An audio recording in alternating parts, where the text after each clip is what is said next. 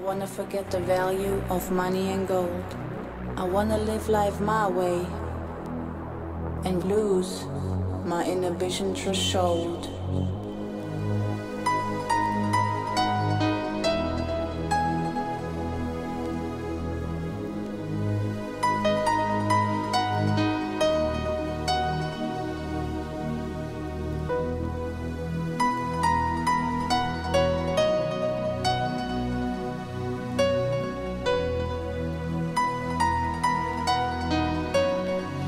For just one day.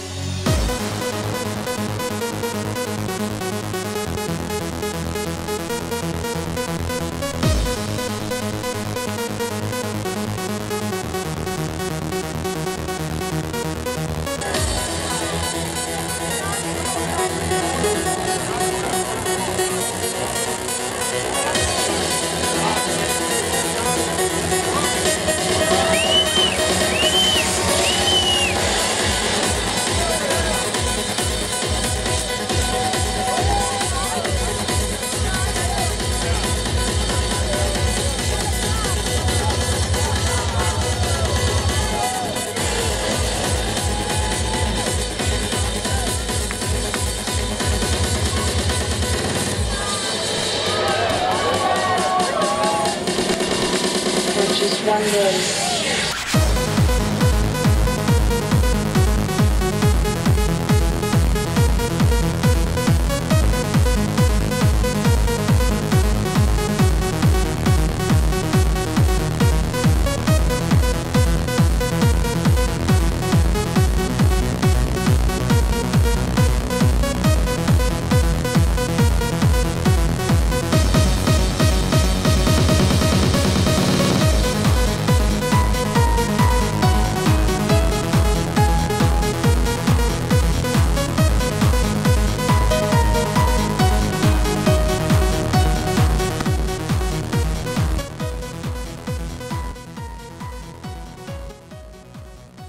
Good, fine, thank you.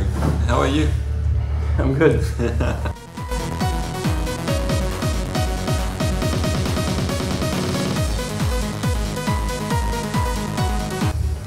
It's different from the time before. So last time I've been in Australia, I was just focused on working, making music, meet people who make music. And this time I did the gigs, but also was focusing the nature, seeing blue mountains, have a small trip to New Zealand, yeah.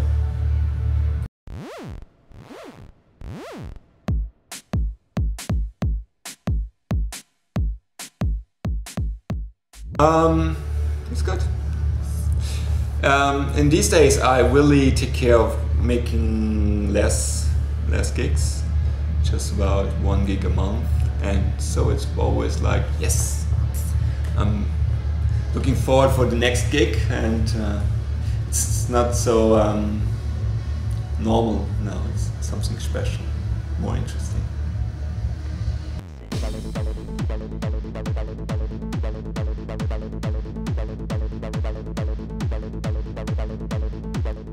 I think this is really a hard question. Every country has something special. You know, if I say Switzerland, because they supported me in the beginning very good. But always I've been in Holland, the people was nice, and being in Sweden was nice too, so I think there's no special one.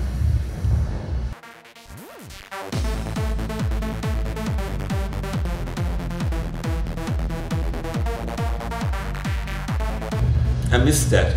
So in this first 10 years of DJing and producing, I have no time for me. I just work. But I have this inner voice who was saying, Kai, you have to enjoy your life. Life is too short. Carpe diem. And I was telling it to the people, and never did it by myself. So I started doing this now.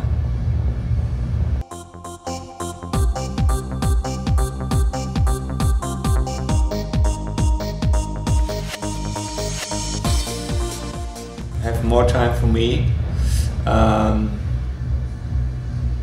and try to focus more on the very important parts. So it's hard to explain, but normally you think, okay, having a big car, having a big house, having all the records from Tracid Traxx, this will be the most goal, the best thing in your life, yes.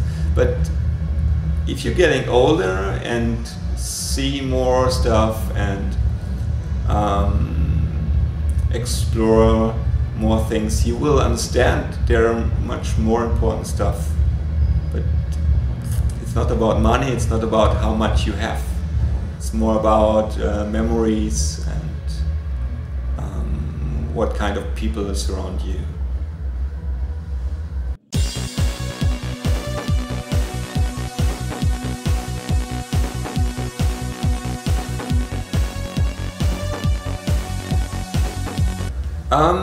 No, it's not. It's, you know, making music is making people happy. Working as a yoga teacher is the same, making people happy.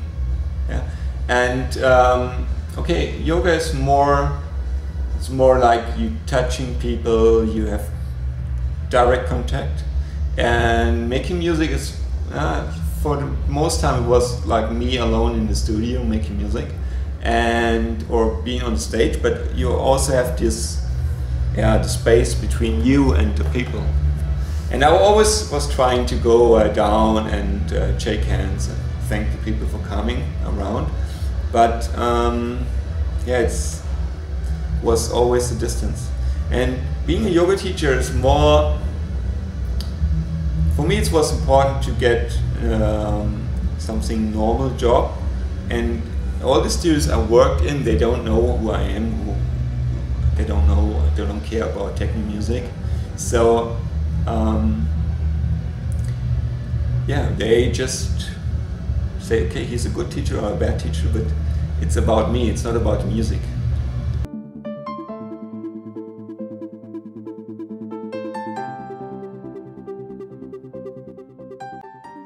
I think I'm now at a point where I make the things that I wrote in the lyrics, enjoying the life, find the stuff what is important for yourself.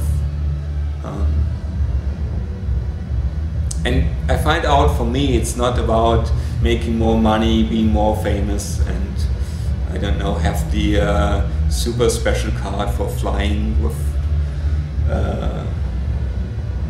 or something like this. Or, you know, you have seen me before all this time with the Rolex watches, and I don't wear watches anymore. So it changed a lot.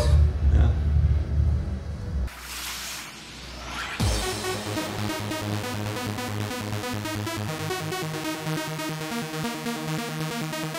I think Tracid Traxx was at the peak point, you know, and sometimes it's really good to stop what you're doing if it's at a peak point. And also it was like when I was starting with Tracid Traxx, I made Tracid Traxx because I was bored about explaining to people why they have to release these tracks. And so go to the label and say, okay, I've tested in the club, the people like it, please release it. Yeah, Kai, we don't know, maybe we can release it in 2 years. And say, okay. So I made my own record label, and we have so much great artists on it, like Thomas P. Heckman, like Pulse Driver, like Timo Maas, and it was really a mixture of all kind of music. It was not like focused on just one type. But at the end, everybody was saying, yes, Tracid Traxx is one of the founder of hardstyle and this hardstyle music, and this was a point for me what destroys a little bit what Tracid Traxx stands for.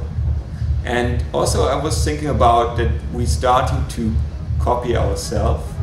So I said, okay, it's a good point to stop and yes.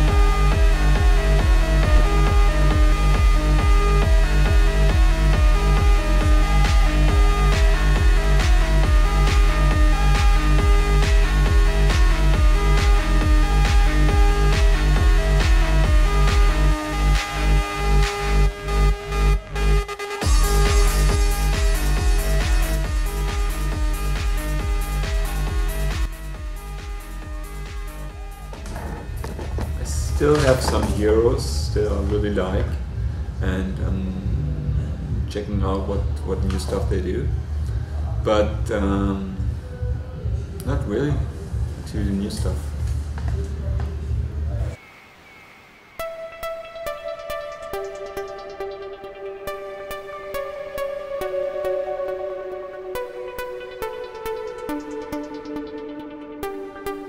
Thank you. I think it's because it was topics of my life, so I put it in lyrics. But funny thing is, nobody recognized it. But it's okay. To recognize how I feel, how the person behind this money-making machine for all the people who works with me is. So yeah, the thing is, when I was a child, I was a fan of Elvis Presley, and I didn't understand why he took all the drugs and everything. And then I came to a point where I get successful by myself. I said, now I understand. Now I understand why people like Robbie Williams look like this. Because it's really different, and it's really hard. Because if you on the other side, you only see all the glamour stars, big cars, TV shows, big festivals, but you don't see the hard work, the pressure,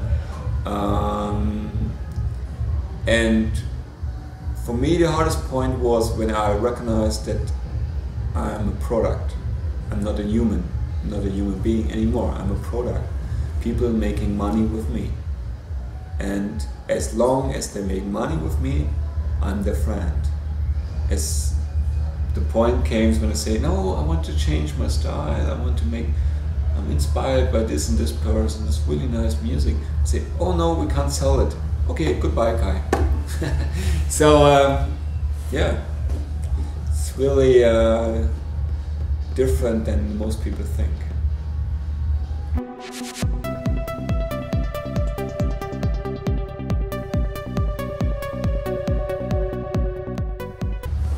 You know, in yoga, the first sentence of the Yoga Sutras of Patanjali, it said, Atta Yoga Nushasanam. Now begins yoga, now at this moment. Yeah. And it's also learns us to stay in the moment and enjoy the moment and don't think about the future and the past, to live in this moment. I really liked the stuff I did, and when I was on the stage, I was saying, amazing what you did in the past. Yes, but it's another time, and now I live today, so don't know how to explain it in English, but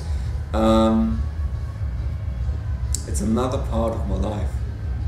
It's the same as you said, 50 years after he was the college superstar football player. Yeah, it's a different part. Yeah. So I still like the music, and still can't understand how I did it. But I'm still happy about seeing people that are enjoying the music and got a nice feeling.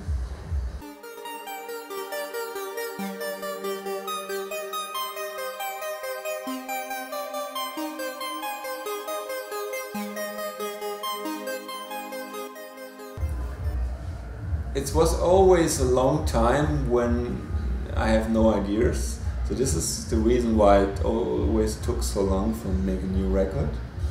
But when I have the idea, I was working on it and take it to the club and check it out and play it. And this was really the good point when I was starting DJing. So I have the chance to check my tracks. And if the people go crazy with a track they never heard before, I say, okay, I will make it. And if not, I just put it in the trash. So this was a little bit like checking on the floor, but mainly I have a lot of discussion with the big record companies. They were saying, oh yeah, you have to make music with vocals, singing and stuff, and I say, yeah, but I don't want to. Yeah, but we make big money and you can buy all this stuff, and I say, but I don't want to. So yeah, this is also the reason why the album I made never came out when fans were waiting for it, because there was some conflict with the company. They tried to change me in a direction where I don't want to go. So yes.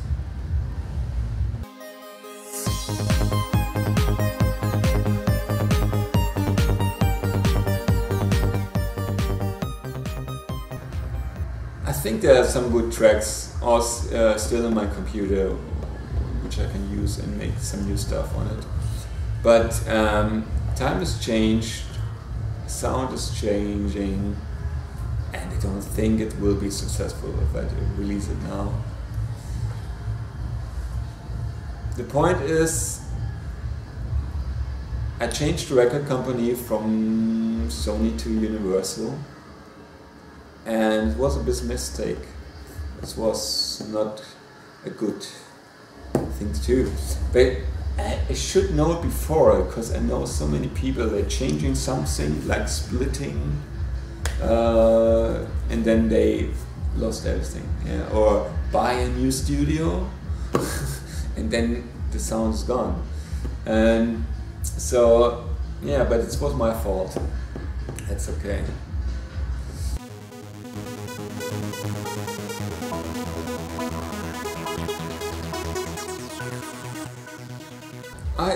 It was, I think, when I really realized it, it was in Australia. I was on a tour with some guys like Steve Angelo, and I don't know, I think it was Armin van Buuren, Marco Schulz, and I play on the trance tent. I said, oh, this is not my music. And then I go over to Steve Angelo and all the guys, and I say, okay, this is like Tracid Traxx 5 years ago, just 10 BPM slower. This is my music. I like this record, yes. So this was the point where I say, okay, I have to change something, but because they put me in one direction. It was like, if you are, I don't know, if you are a famous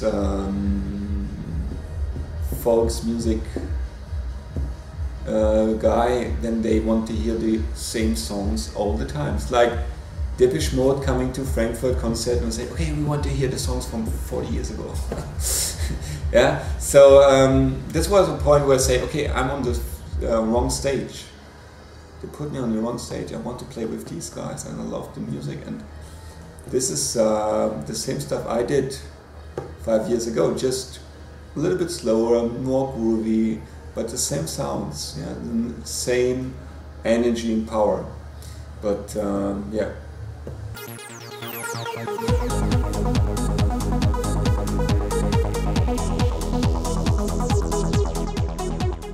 I think I can, you know, Karl Lagerfeld? He said in an interview, it's really good if people copy you. If it is on the other opposite, yeah, then it's bad. So I think it's okay. Yeah.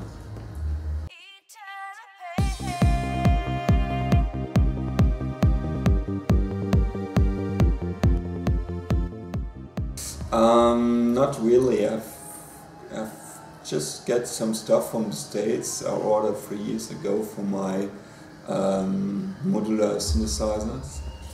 They build it for me, but if I want to make music, I want to make really new stuff with new sounds. And I think the problem is that it's so, it's now really you can't go only this direction with the sound, and it all sounds the same. They all use the same sounds. Like if you go to the big names like Timbaland, they're using the techno sounds and everything. And I don't know if I want to make really something new and then explain to people why they have to release the record and all this stuff.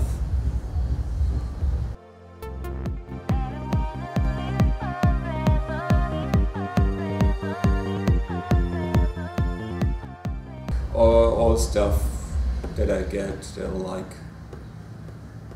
It's nothing really, if you say only this, only trance or only hip hop or only grunge.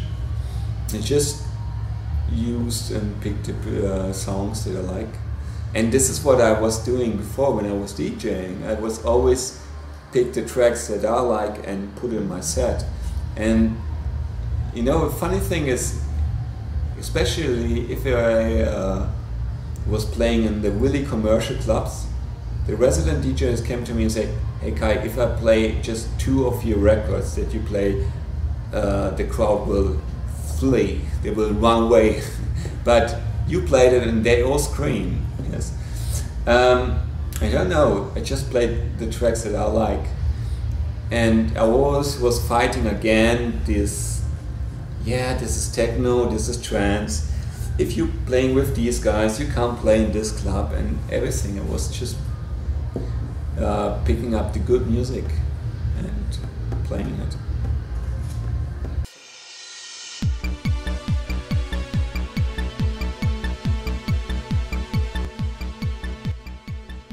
Future plans are maybe getting a family, making something for me, making something for other people, but I'm not really at that point that I know it. Maybe I will make a restaurant in Brazil on the beach or something, I don't know. Everything is open. We'll see.